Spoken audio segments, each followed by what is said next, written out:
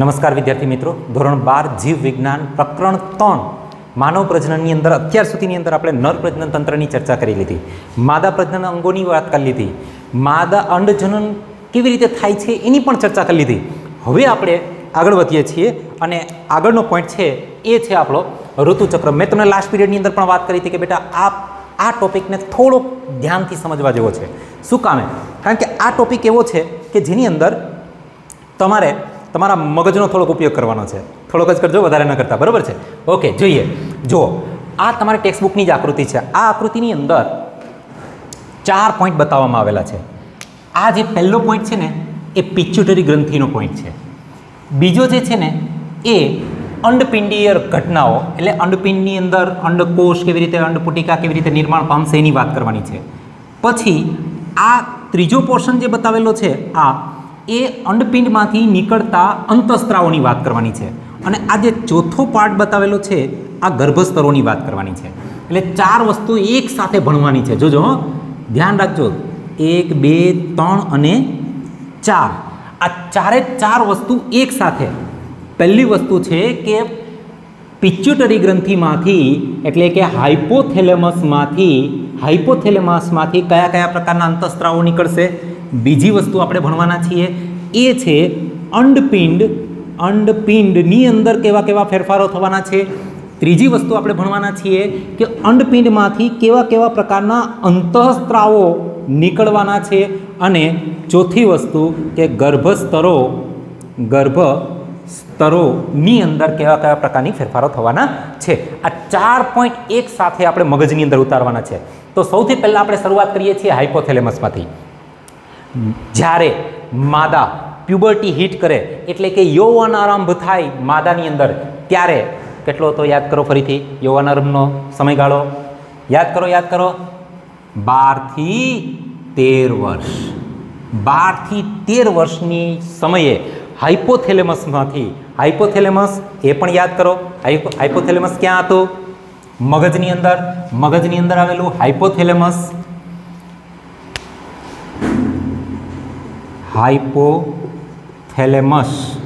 હાઇપોથેલેમસમાંથી GN ગોનેડોટ્રોપિક releasing hormone નીકળતો હતો. ગોનેડોટ્રોપિક releasing hormone. આ ગોનેડોટ્રોપિક રિલીઝિંગ હોર્મોન ક્યાં જતો હતો? યાદ કરો, પિચ્યુટરી ગ્રંથિની અંદર. પિચ્યુટરી ગ્રંથિની અંદરથી 2 અંતઃસ્ત્રાવ ઉત્પન્ન થતા હતા.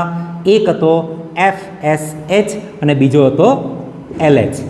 આ FSH અને LH બતાવેલા છે. FSH છે એ લાલ કલરમાં બતાવેલો છે અને LH છે એ વાદળી કલરથી બતાવેલો છે, બરાબર? હવે આ FSH છે અને LH એ બંને જશે અંડપિંડની અંદર. અંડપિંડ આ પણ જશે અંડપિંડની અંદર. અંડપિંડની અંદર જઈ અને FSH શું કરાવશે? તો એનું નામ જ છે follicle stimulating hormone. Follicle stimulating hormone છે. એટલે એ શું કરાવશે?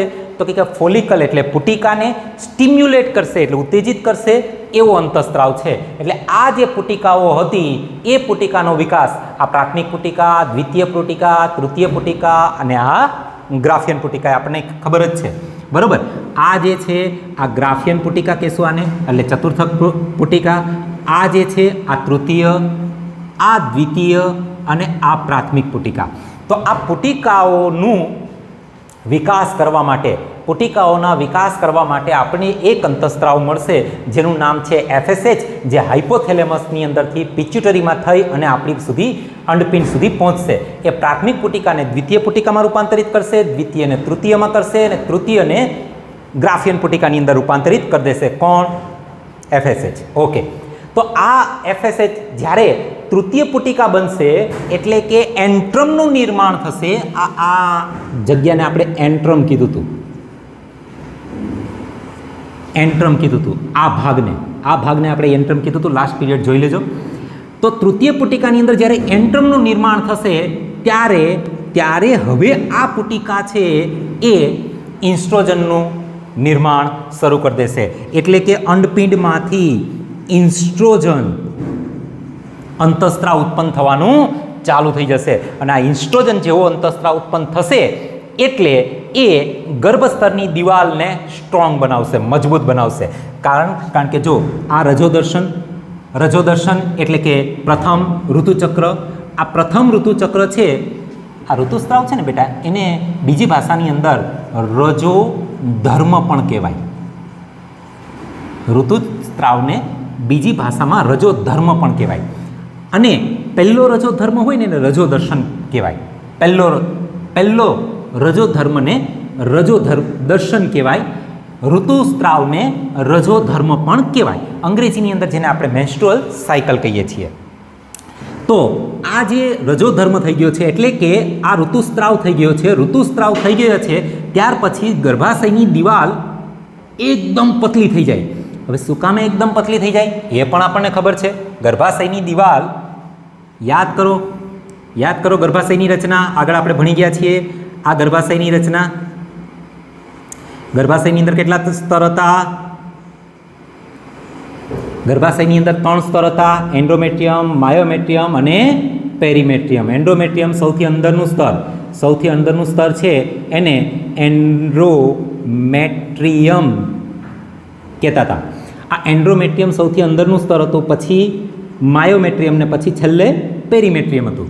તો આ એન્ડ્રોમેટ્રિયમ છે, આ એન્ડ્રોમેટ્રિયમનો વિકાસ થાય ક્યારે? જ્યારે ઇન્સ્ટ્રોજન છે, ઇન્સ્ટ્રોજન આ પુટિકામાંથી નીકળવાનું શરૂ થશે. કઈ પુટિકામાંથી? તૃતીય પુટિકામાંથી. શું નીકળશે? એન્સ્ટ્રોજન. આ ઇન્સ્ટ્રોજન તૃતીય પુટિકામાંથી નીકળશે અને એ હવે સીધો જશે. ક્યાં જશે? તો કે ગર્ભાશયમાં. આ ગર્ભાશયની દિવાલમાં જશે અને ગર્ભાશયનો એન્ડ્રોમેટ્રિયમ છે એને વિકસિત કરશે. ગર્ભાશયના એન્ડ્રોમેટ્રિયમને વિકસિત કરશે. કારણ શું કામે? કારણ કે 14મા દિવસે જ્યારે આ અંડકોષપાત થવાનું છે અને અંડકોષ જો ઇથમસની અંદર આવશે અને ઇથમસની અંદર જો એને શુક્રકોષ મળશે તો ફલન થશે અને ફલન થશે તો ગર્ભ બનશે. તો ગર્ભના સ્થાપન માટે એન્ડ્રોમેટ્રિયમ તૈયાર હોવું જોઈએ. એટલે 14મો દિવસ આ છે, આ 14મો દિવસ છે જે મેં સ્ટાર કરેલો છે, ઊભી લીટી બતાવેલી છે, એ 14મો દિવસ છે. તો 14મા દિવસ પહેલાં આપણે એન્ડ્રોમેટ્રિયમને કેવું તૈયાર કરી રાખવું પડે, મજબૂત કરી રાખવું પડે. કારણ કે જો ફલન થશે અને ગર્ભ બનશે તો એનું સ્થાપન અહીં કરવાનું છે. તો આ એન્ડ્રોમેટ્રિયમને મજબૂત અને એકદમ રુધિર વાહિનીઓ યુક્ત અને એકદમ જાડું બનાવવાનું કામ કરશે કોણ? ઇન્સ્ટ્રોજન. ઇન્સ્ટ્રોજન છે, આ ઇન્સ્ટ્રોજન એ ગર્ભાશયની દિવાલનું સૌથી અંદરનું સ્તર એન્ડ્રોમેટ્રિયમ છે, એન્ડ્રોમેટ્રિયમને વિકસિત કરશે. ક્લિયર? ઇન્સ્ટ્રોજનનું કાર્ય ખબર પડી ગઈ. ફરીથી હાઇપોથેલેમસમાંથી ગોનેડોટ્રોપિક રિલીઝિંગ હોર્મોને પિચ્યુટરીમાંથી FSH ઉત્પન્ન કર્યો. FSH અંડપિંડમાં ગયો, અંડપિંડમાંથી ઇન્સ્ટ્રોજન ઉત્પન્ન કર્યો અને આ ઇન્સ્ટ્રોજને ગર્ભાશયની દિવાલને મજબૂત બનાવી. ક્લિયર? એટલે આ એક પોર્શન આપણો પૂરો થયો. અને આ જે ગર્ભાશયની દિવાલ મજબૂત બનશે અને પુટિકાઓ વિકસિત થશે, આ તબક્કાને કહેવામાં આવે છે પુટિકીય તબક્કો અથવા પ્રસર્જિત તબક્કો તરીકે એને ઓળખવામાં આવે છે. એટલે આપણે ઋતુસ્રાવને 2 ભાગની અંદર વેચી દેશું. એક ભાગ છે એને કહેશું પુટિકીય તબક્કો અને હવે ત્યાર પછી સ્ત્રાવી તબક્કાની ચર્ચા કરશું. પણ પહેલાં પુટિકીય તબક્કો ક્લિયર બધાને? શું કરવાનું છે? કંઈ નથી. FSH અને LHનું પ્રમાણ યાદ રાખવાનું છે. આ બંનેનું પ્રમાણ છે, આ FSH છે એમાંથી એ તૃતીય પુટિકામાંથી એન્ડ્રોજન ઉત્પન્ન કરશે. એન્ડ્રોજન છે એ ગર્ભાશયની દિવાલને મજબૂત કરશે. આને કીધું આપણે પુટિકીય તબક્કો. હજી FSH ઉત્પન્ન થઈ જ જાય છે. એટલે આ જે છે પુટિકા એ વિકસિત થશે આગળ જશે અને ગ્રાફિયન પુટિકા બની જશે. ગ્રાફિયન પુટિકા એટલે પૂર્ણ વિકસિત પુટિકા. હવે આ ગ્રાફિયન પુટિકા છે એ ગ્રાફિયન પુટિકામાંથી ઋતુસ્રાવના પહેલા દિવસથી લઈ અને 14મો દિવસ, આ 14મા દિવસે અંડકોષ નીકળે. યાદ રાખશો, આ 1 માર્કની અંદર પૂછાતો સરસ મજાનો પ્રશ્ન કે અંડકોષ પાત આ નીકળે ને એને અંડપાત કહેવાય અથવા અંડકોષપાત, ઓવ્યુલેશન. તો અંડકોષપાત કેટલામાં દિવસે થાય? તો યાદ રાખશું, ઋતુસ્રાવના 14મા દિવસે અંડકોષપાત થાય. ઋતુસ્રાવના 14મા દિવસે અંડકોષપાત થાય, એટલે કે અંડકોષ છે એ અંડપિંડમાંથી નીકળો, ગ્રાફિયન પુટિકામાંથી નીકળી ગયો, અને ગ્રાફિયન પુટિકામાંથી અંડકોષ નીકળી જાય પછી ગ્રાફિયન પુટિકાને આપણે શું કહેતા હતા? યાદ કરો, કોર્પસ લ્યુટિયમ. એટલે ગ્રાફિયન પુટિકા હવે શું બની ગઈ? Corpus luteum. 15મા દિવસ પછીની વાત કરીએ છીએ, 14મા દિવસ પછીની વાત કરીએ છીએ. 14મા દિવસ પછી આ પુટિકાનું જે મટીરિયલ છે, બચેલું મટીરિયલ છે, એને હવે આપણે કોર્પસ લ્યુટિયમ તરીકે ઓળખશું. અને આ અંડપાત થવા માટે જવાબદાર છે, ઇન્સ્ટ્રોજનનું વધુ પ્રમાણ. જુઓ અહીંયા એક પ્રમાણ એવું આવ્યું કે ઇન્સ્ટ્રોજન ખૂબ જ વધી ગયું. દેખાય છે આ લીટી? ઇન્સ્ટ્રોજન ખૂબ જ વધી ગયું. ઇન્સ્ટ્રોજન જેવું વધશે એટલે એ FSH અને LH બંનેના પ્રમાણને વધારી દેશે, પણ FSHનું પ્રમાણ થોડુંક ઓછું રહેશે અને LHનું પ્રમાણ ખૂબ જ વધી જશે. LHનું પ્રમાણ વધી જશે. LH એટલે શું? Luteinising hormone. LHનું પ્રમાણ વધી જશે અને આ FSH અને LHના પ્રમાણ વધવાને કારણે અંડકોષપાત થાય. અંડપાત છે એ LH અને FSHના પ્રમાણ વધવાને કારણે થાય. આ પ્રમાણ કોણ વધારશે? ઇન્સ્ટ્રોજન. શું થયું?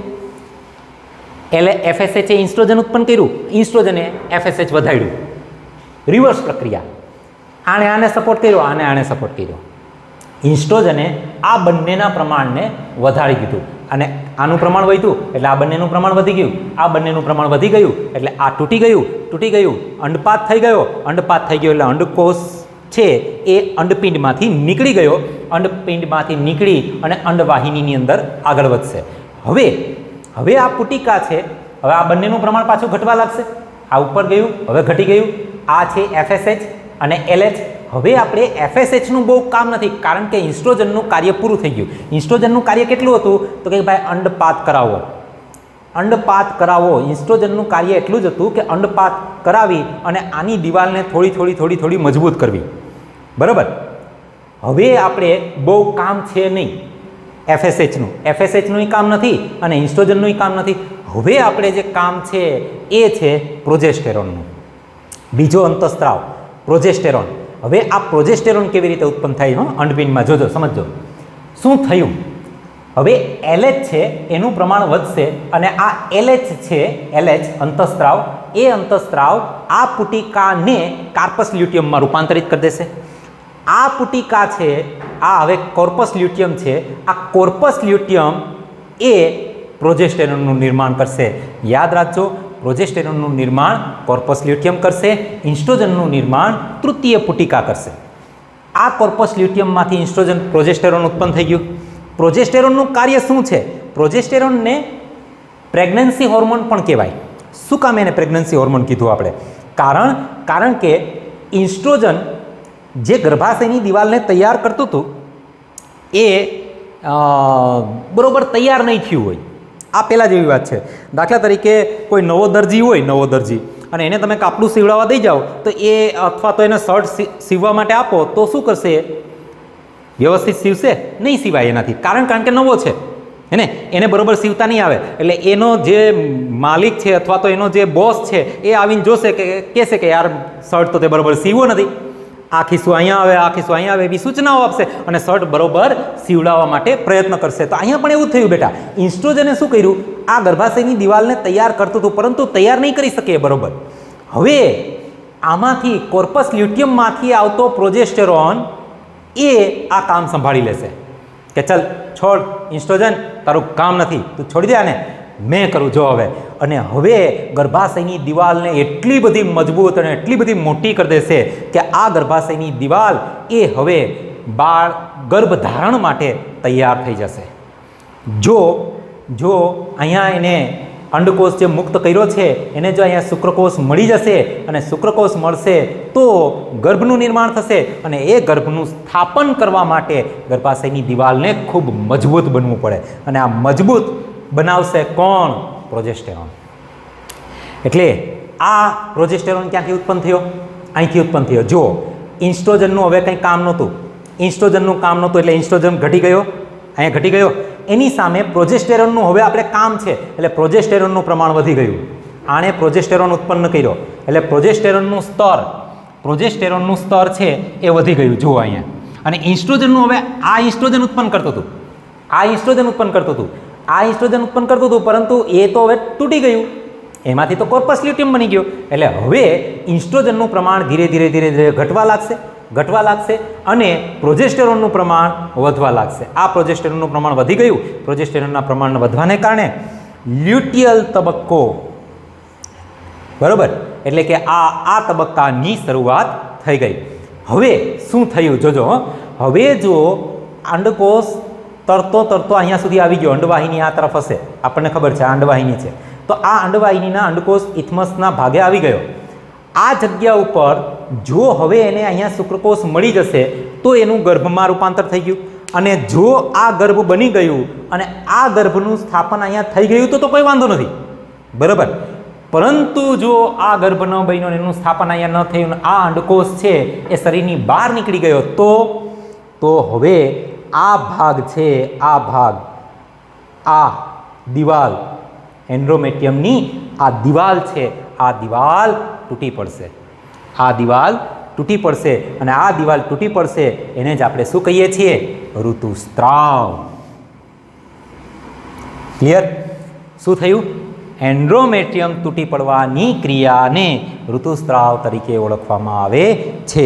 ઋતુસ્ત્રાવ, આ એન્ડ્રોમેટ્રિયમની દિવાલ તૂટી પડશે અને આને કારણે પેશી અને રુધિર વાહિનીઓના ટુકડાઓ ઝીણા સૂક્ષ્મ એ યોનિ માર્ગ દ્વારા શરીરની બહાર નીકળશે અને આ ઘટનાને આપણે શું કહીએ છીએ? ઋતુસ્ત્રાવ અથવા તો રજોધર્મ તરીકે ઓળખવામાં આવે છે. હવે આ ઋતુસ્ત્રાવ થઈ ગયો અહીંયા, એટલે હવે આપણે પ્રોજેસ્ટેરોનનું કંઈ કામ નથી. એટલે કોર્પસ લ્યુટિયમમાંથી ફરી પાછું પ્રોજેસ્ટેરોન છે એનું પ્રમાણ ધીરે ધીરે ઘટવા લાગશે. જેવું પ્રોજેસ્ટેરોનનું પ્રમાણ ઘટશે એટલે સામે ઇન્સ્ટ્રોજનનું પ્રમાણ વધશે અને ઇન્સ્ટ્રોજન છે એ નવા ઋતુચક્રની શરૂઆત કરાવવા માટે તૈયાર થઈ જશે. આ ઇન્સ્ટ્રોજન એ નવા ઋતુચક્રની, એટલે કે 28 દિવસ પૂરા, આ 1 દિવસ, આ 28 દિવસ, બીજું ઋતુચક્ર શરૂ. આ આખાને કહેવાય ઋતુચક્ર. આને કહેવાય ઋતુસ્ત્રાવ. અહીં જે રુધિર વાહિનીઓ તૂટી અને જે બ્લડ બહાર નીકળ્યું હતું એને કહેવાય ઋતુસ્ત્રાવ અને ઋતુચક્ર કન્ફ્યુઝ ન કરતા, બંને ભેગા ન કરતા.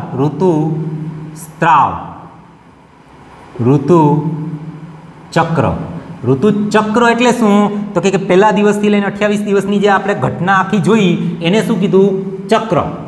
સ્ત્રાવ કોને કીધું? કે ભાઈ અહીંયા જો એન્ડ્રોમેટિયમ તૂટી પડે, ગર્ભનું સ્થાપન ન થાય અને એન્ડ્રોમેટિયમ જો તૂટી પડે અને યોનિ માર્ગ દ્વારા જે બહાર નીકળવાની પ્રક્રિયા છે એને સ્ત્રાવ કીધું. અને આ સ્ત્રાવનો સમયગાળો 3 થી 5 દિવસનો હોય. ઋતુચક્રનો સમયગાળો 28 દિવસનો હોય. હેને? ઋતુચક્રનો સમયગાળો 28 દિવસનો અને ઋતુસ્ત્રાવનો સમયગાળો માત્ર 3 થી 5 દિવસનો હોય છે. આમ 28 દિવસનું આ ચક્ર પૂરું થાય અને ફરી પાછું છે એ ઇન્સ્ટ્રોજન, FSH અને LH છે એ ફરી પાછી નવા ઋતુચક્રની શરૂઆત કરે છે. તો આમ આ ઋતુસ્ત્રાવ અને ઋતુચક્ર જેની અંદર 4 ઘટનાઓ થાય છે, 1, 2, 3 અને 4. આ 4 ઘટનાને તમે કમ્પેર કરતા વાંચશો, કમ્પેર કરતા સમજવા પ્રયત્ન કરશો તો જ આ પ્રશ્ન યાદ રહેવાનો છે. પરીક્ષાની દ્રષ્ટિએ પણ ઘણો બધો અગત્યનો પ્રશ્ન છે બેટા. નીટની અંદર આમાંથી કેટલા બધા પ્રશ્નો આવી શકે, નેક્સ્ટ પિરિયડમાં આપણે એની ચર્ચા કરશું કે આમાંથી નીટની અંદર કયા પ્રશ્નો આવી શકે. અને હજી આની અંદર એક વસ્તુ મેં બાકી રાખી દીધી છે જે હવે હું તમને નેક્સ્ટ પિરિયડની અંદર કરાવવાનો છું. તો નેક્સ્ટ પિરિયડ ચૂકતા નહીં, નેક્સ્ટ પિરિયડ ચોક્કસથી જોજો. Thank you very much.